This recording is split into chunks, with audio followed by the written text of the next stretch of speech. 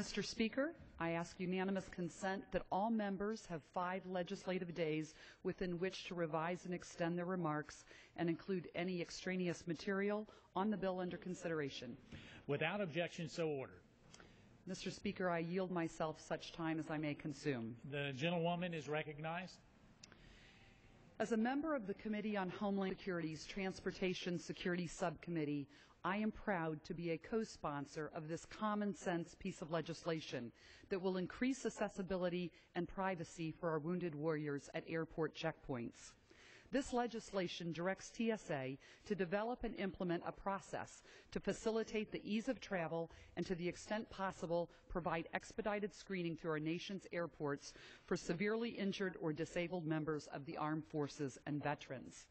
The last thing our heroes need is to face unnecessary scrutiny or hassle, or be forced to answer endless questions about their conditions, when all they want to do is board a plane to fly home to their loved ones or maybe to a job interview.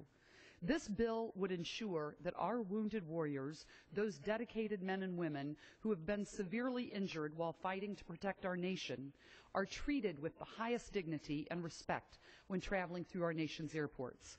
I was pleased to find out that shortly after Administrator Pistole testified before the Transportation Security Subcommittee on TSA's efforts to advance risk-based security, TSA began to offer expedited screening services to severely injured members of the armed forces and veterans, provided they contact the TSA in advance of traveling. While I support TSA's newly adopted protocols, I feel this bill is necessary because it codifies current TSA policy and ensures that it will remain intact during future administrations.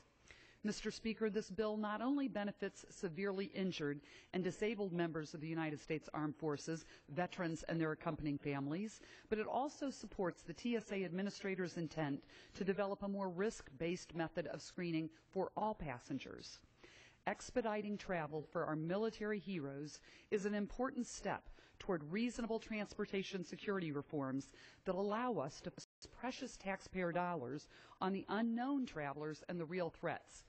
As we look forward to this upcoming Memorial Day, let us honor the all too often painful sacrifices our wounded warriors have made for our nation by adopting this important and common sense piece of legislation.